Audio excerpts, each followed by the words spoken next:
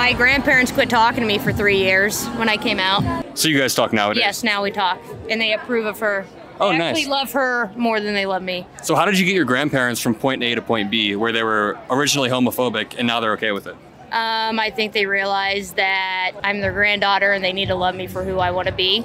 And if they want to keep the relationship with me, then they just need to accept it. It's a lot more about like who she is rather than like who she loves, I guess. Like she likes women, not men, but okay, she's our granddaughter, we love her, and now they love me and they just, everything's like fine.